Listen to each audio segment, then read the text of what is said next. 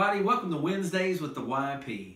You know, I was scrolling through my phone this morning and I noticed one of my youth pastor friends killed a deer with a bow and arrow. And it just brought back to mind a Bible verse, and I wanted to give you a little challenge today. In Psalm 78, in verse 57, the Bible talks about how the children of Israel turned back and were unfaithful. In fact, it calls them a deceitful bow. I always wondered what that meant. So I did a little study, and you know, the Bible talks about how they were a deceitful bow. Now when I read that, I think about someone picking up a bow and arrow, and just like that youth pastor today, and they're going to kill that deer, and when they pick up the bow to kill that deer, they miss. They put all that confidence, they put all that faith in that bow, and that bow is deceitful. What does that mean?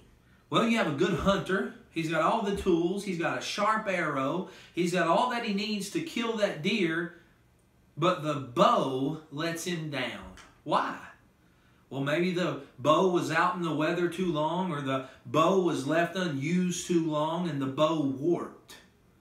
And because of that, the skilled hunter and the sharp arrow misses the target. I just want to let you know, youth pastor, your young people are counting on you. They need a spiritual, prayed up, studied up, right with God youth pastor. They don't need a carnal, full of the world, Hollywood-trained entertainment show whenever you get up to teach Sunday school or to preach to them.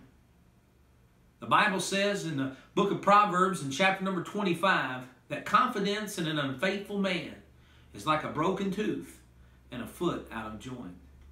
They're counting on you. Let's not be deceitful bows. Let's be straight arrows, because our young people are counting on us this week. Hey, I love you. Check out the YP Life website, yplife.org, for more articles from youth pastors across the nation that are straight arrows that'll help you get done what you need to get done this week. God bless you. Have a good day.